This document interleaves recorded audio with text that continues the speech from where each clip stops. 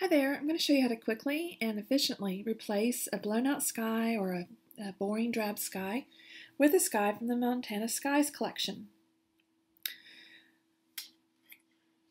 First, you're going to open your image in Photoshop, okay, like I have here, and then you're going to use the place option to pull in the sky of your choice. So go to File in the top menu, down to Place Embedded or Place Linked, doesn't matter.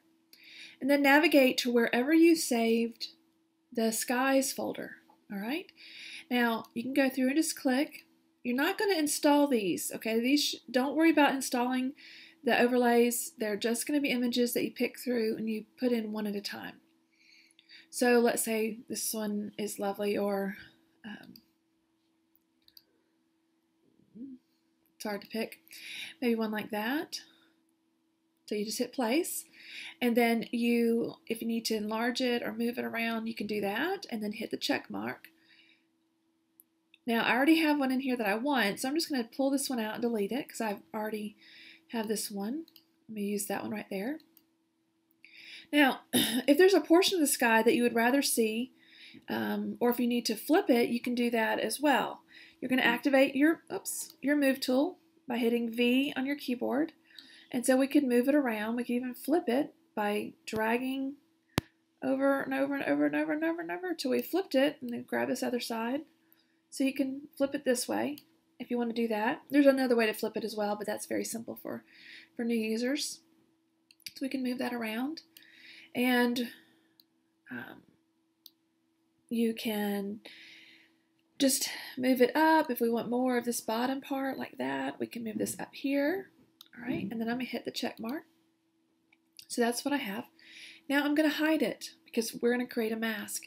This is not a big, long tutorial on making selections. So if you're still very new to making selections, go look up some tutorials on how to do that, and then come back and revisit this. But you can keep it very simple, which I'm going to do here. I'm going to use the selection brush, or quick select brush, sorry, and make sure it's on the plus. I'm just going to click and drag to the place I want the sky to be. Okay. Now I'm going to do select and refine edge, and you can see the edge now. See that? If I want the radius to be a little bit bigger, watch if I do a lot. If I do less, okay. So you can kind of see what happens with that. And I'll move it up a little bit like that to about 3.6. You can smooth your edge, feather it. I'll do a big feather so you can see how it's blending it in. That's too much, but I do like a little feather. Contrast, you can see what happens there. It makes it very defined. I don't want that. If I need to shift the edge up or down, so I shifted it up, I'm shifting it down, so I'm going to do about like that. All right. Now, down here, output selection. I'm going to click on selection and do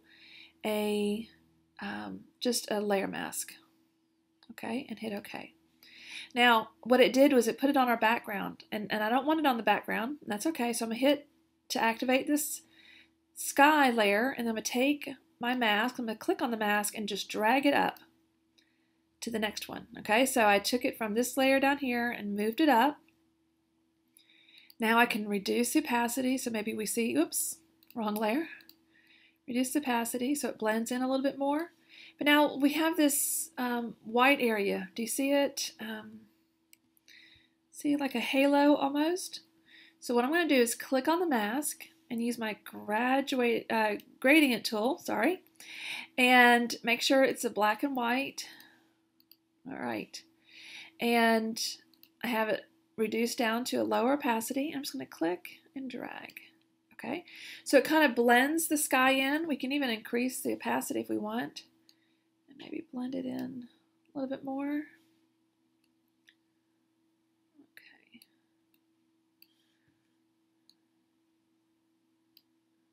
There we go. So it kind of blends and fades it in a little bit. And this is very helpful if you're not great yet at making defined selections. So our sky went from that before to that after. To finish up, to have your new image, you're going to flatten your layer. So you can go up to Layer and then down to Flatten. Okay, so now we have one whole image. And go File and Save As, and save it as a new file, okay, with a new file name.